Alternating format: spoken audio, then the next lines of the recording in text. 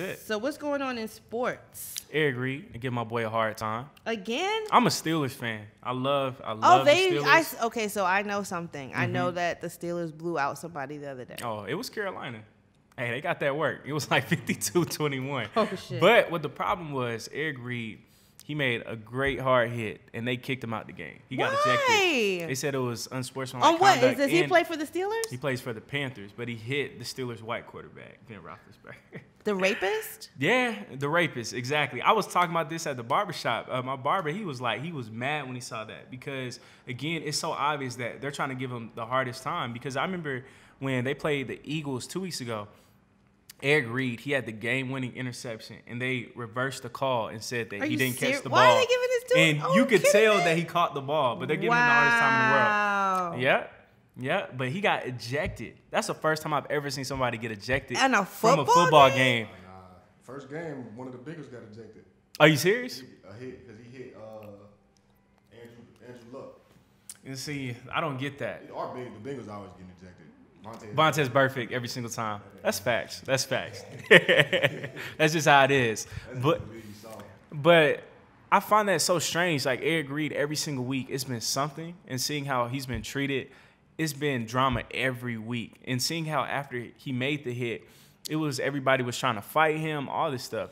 It's crazy. You know what's? I was watching have y'all seen the documentary, the Shut Up and Dribble documentary?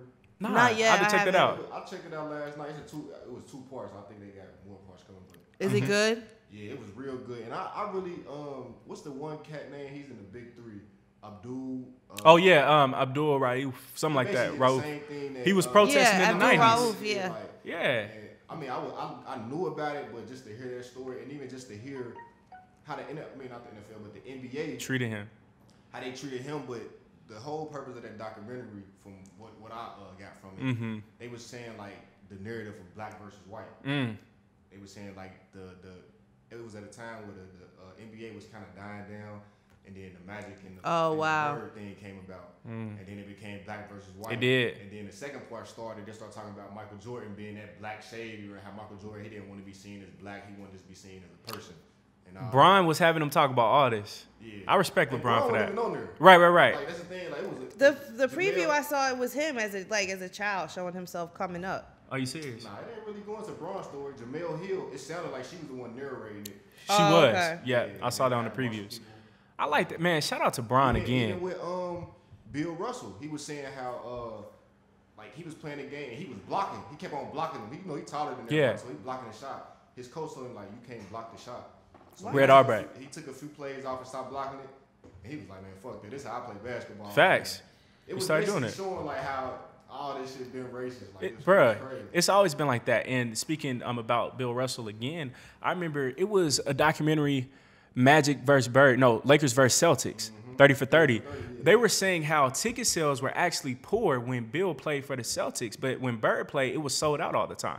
But Bill, he has what, 11 championships? And that's what they said. They said they was like, and that's how they were saying the Magic versus Bird. Yeah. The Celtics was this white team. Yeah. All white players. There you go. And the Lakers was Showtime, black team. flashy. It was a black versus white thing. There you go. Every single time.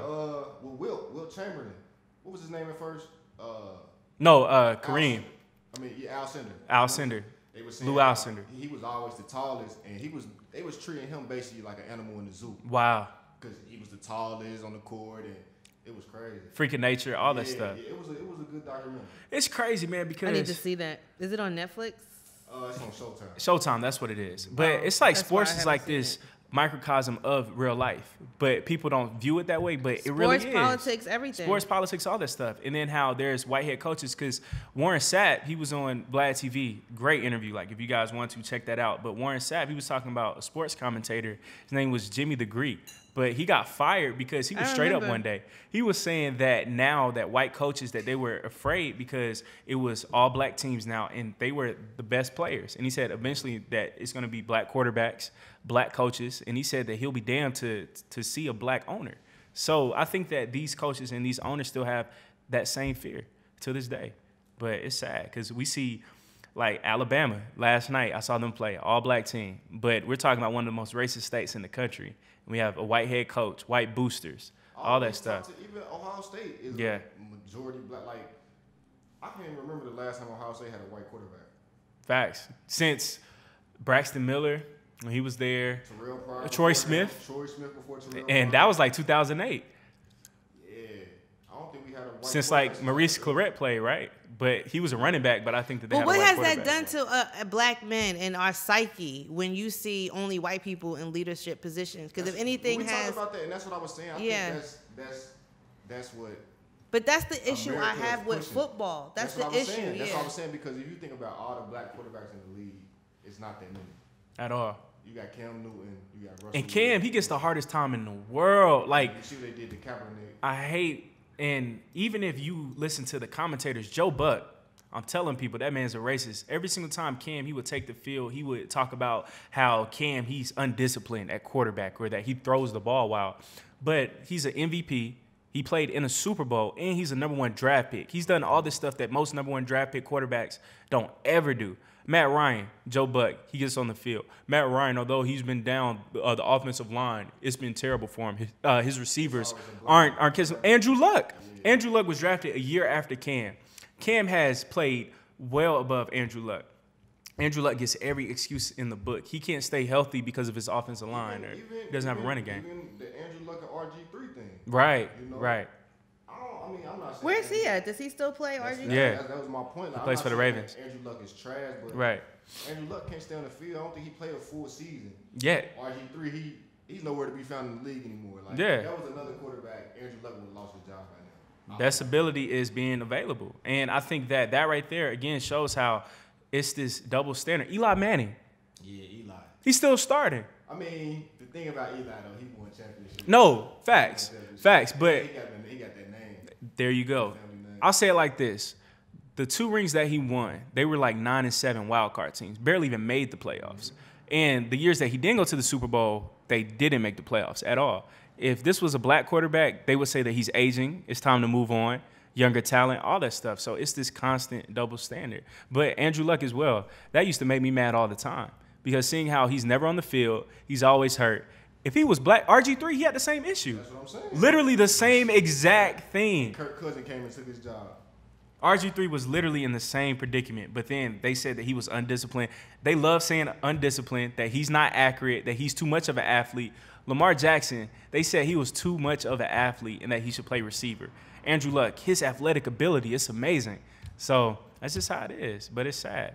But yeah, Kim, white coaches, white GM, white owner, That's too white much quarterback. White. That's too much white. black players. Got to have a white quarterback. Yeah, That's how it is. At the end of the day, the quarterback is the superior position on the field. There you go. And then He's the smartest. And they want the white person to be that superior person. There you the go. Quarterback gonna always win most valuable player. Yep. Most of the time, like you might get a running back or a defensive person every If once in a that. while, but Super Bowl come, the quarterback is gonna win the Super Bowl MVP. There you go. It's just a narrative that they pushing. Yeah, that's all what it is. Well, I hope that people pay more attention to what's going on. But no, I do recommend watching that Shut Up and Dribble. We're gonna watch Most Shut Up and definitely. Dribble. I will once. watch that. We'll talk about that. Follow our page, Connecting the Dots ATL.